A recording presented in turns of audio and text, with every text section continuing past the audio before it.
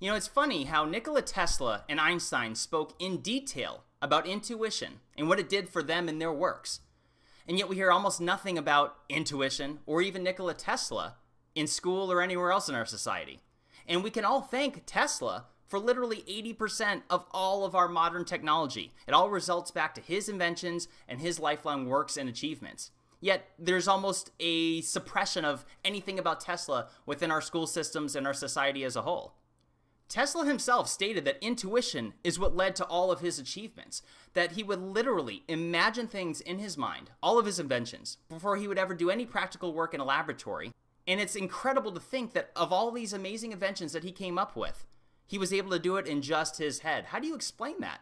Whereas you have Thomas Edison, who jokes about, oh, I found 10,000 ways not to do something. Now, real quick, let me correct myself from my prior video about Tesla, that Thomas Edison, he didn't invent the light bulb. He purchased the patent and then had his frickin' interns go do all the work for him, and then he stamped his name on it at the end of it. He was not a brilliant inventor. He was a brilliant marketer and a fraud. And I also mentioned that he failed to pay Tesla $10,000. Well, it turns out it's actually $50,000. And if you utilize an inflation calculator, you'll see that it equates to millions of dollars in today's money. Edison is a dirtbag. Now, to get back on the subject of intuition, many people from all different spectrums of industry fields and different periods of time throughout history have spoken about intuition, whether it be Oprah or Ralph Waldo Emerson or even Aristotle and many, many others. And it's interesting to mention that Aristotle was trained by Plato, and Plato was trained by Socrates. Now, Socrates was an incredible influence on Steve Jobs, and Steve Jobs even stated that he would trade all of his technology for an afternoon with Socrates, and he wasn't joking. And you may not be aware of Steve Jobs' thoughts on intuition. For example, he stated, intuition is a very powerful thing, more powerful than intellect, in my opinion, which is exactly what Einstein and Tesla said themselves. He also stated, much of what I stumbled into by following my curiosity and intuition turned out to be priceless later on. And one last quote by him, he said, have the courage to follow your heart and intuition. They somehow already know what you truly want to become. Everything else is secondary. Here's another quote by Nikola Tesla. My brain is only a receiver. In the universe, there is a core from which we obtain knowledge, strength, and inspiration. I have not penetrated into the secrets of this core, but I know that it exists. Now, something that Tesla and Einstein both had in common were their thoughts on frequency and vibration and energy, that essentially they were describing what we now know are atoms.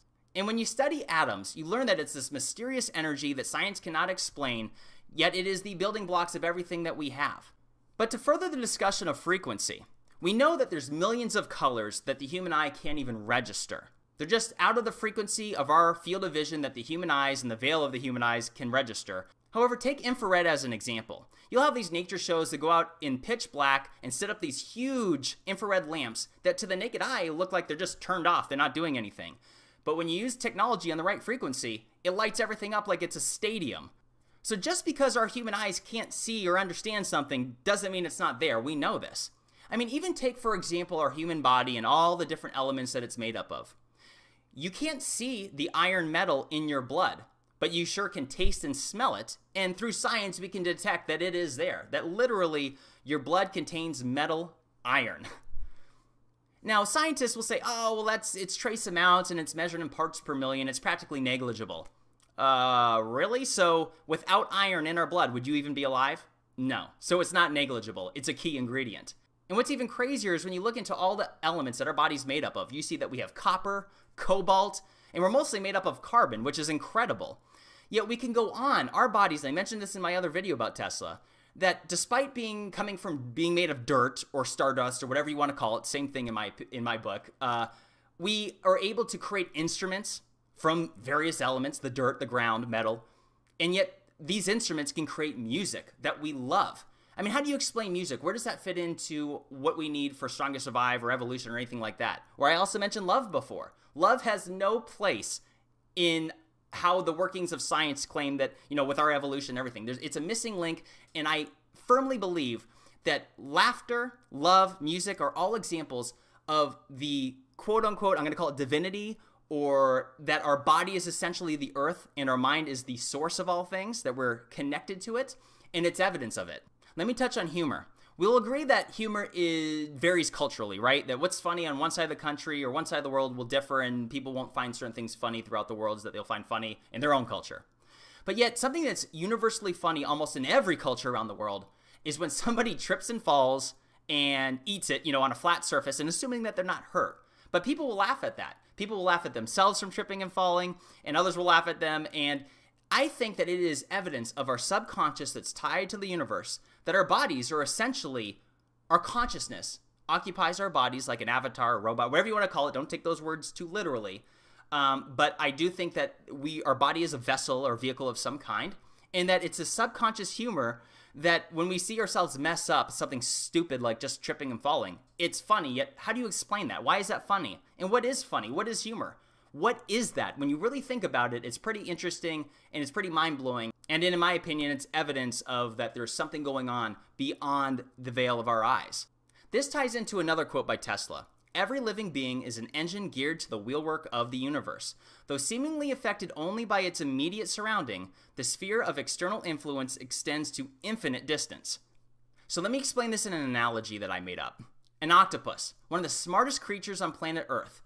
Its brain isn't just centrally located in its head, but in fact, all 8 of its tentacles, have the brain stem and nerve, and essentially every single tentacle, can operate individually by itself all at the same time. Every single suction cup, and they have hundreds of them, which is pretty incredible considering that most humans can't even juggle, right?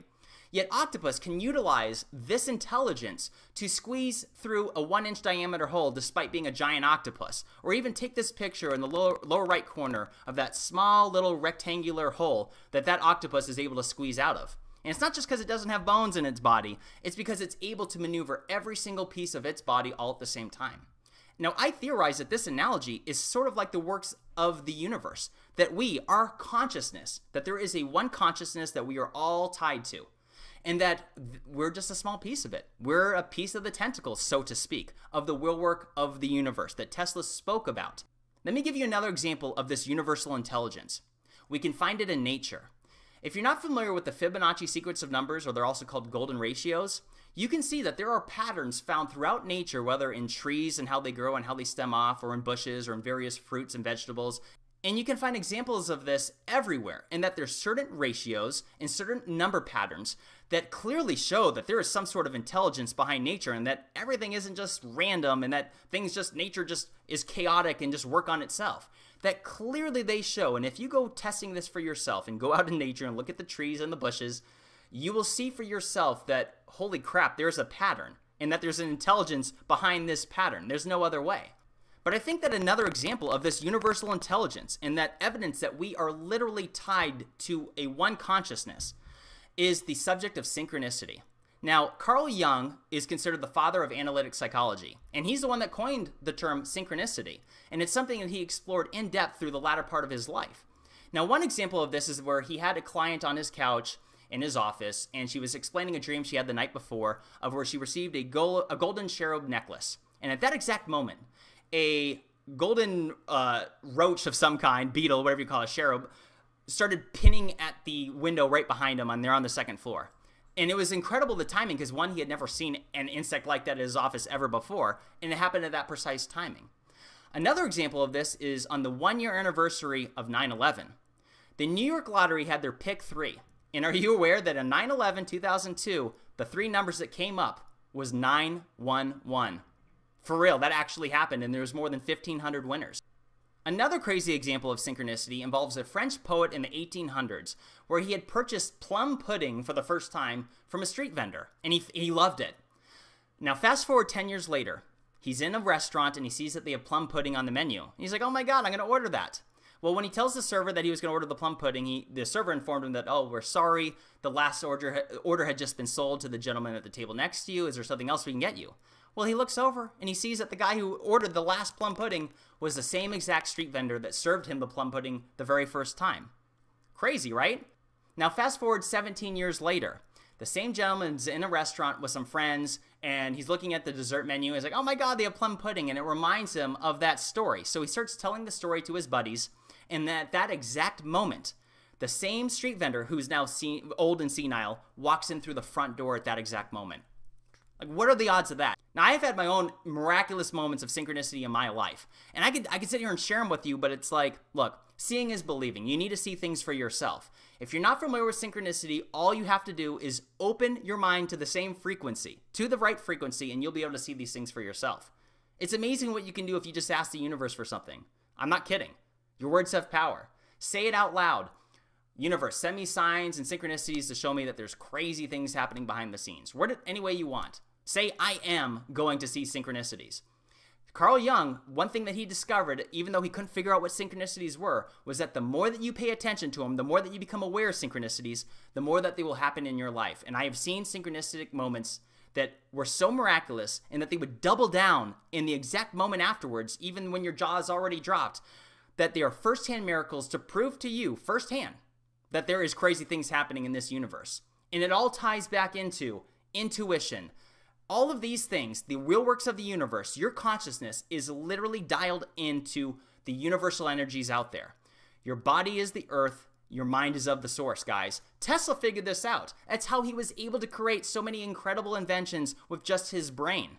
And there's other examples of this too. Take, for example, near-death experiences, which I'm going to do a video on at some point, where there's studies being done involving thousands of people that were medically verified to have died on the operating table, heart stopped, brain dead, and yet they come back miraculously. But yet when they come back, they're able to share things and experiences that they had that weren't possible being brain dead, that they exceed the realm of just being a dream while they're between consciousness.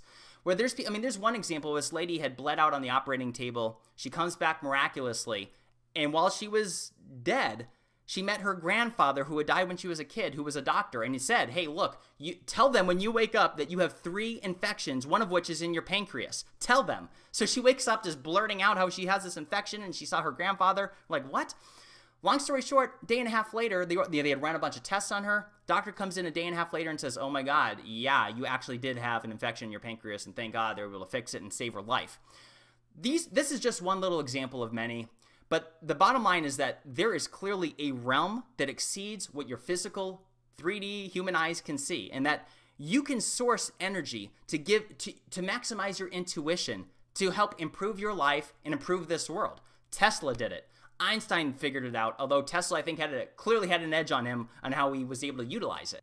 Anyways, guys, I'll close up there. I'm Jimmy. This is Bright Insight. Like and subscribe. Help me spread the message. I have many other videos on a whole wide variety of topics. Take care, everybody.